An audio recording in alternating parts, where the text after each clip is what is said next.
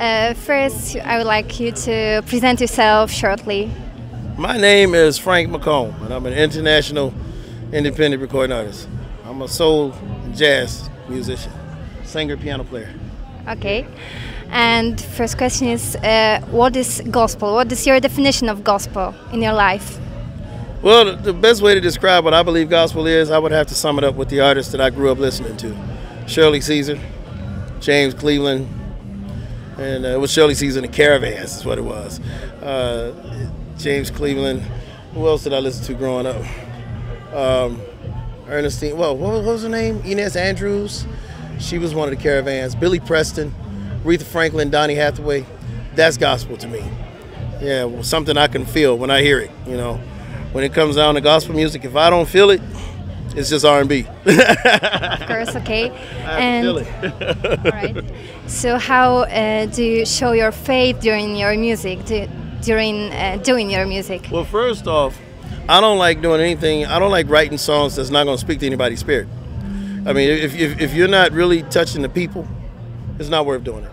And I mean, I'm not so much a gospel artist. I do more inspiration.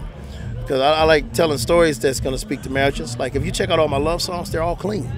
I like ministering to marriages, relationships, couples, people going through hard times. And I like putting out more positive stuff that people can relate to. And then I've turned around and worked with gospel artists such as Fred Hammond, John P. Key. They're good friends of mine.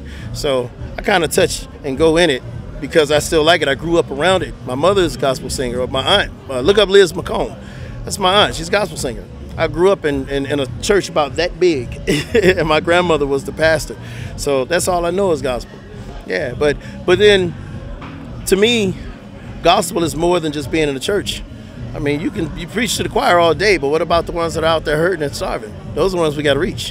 You got to reach those. You don't reach those, you're not really doing your job. You can stay home and preach it all day, but don't mean nothing if you ain't touching nobody, you know? So. How do you enjoy your being here in Poland?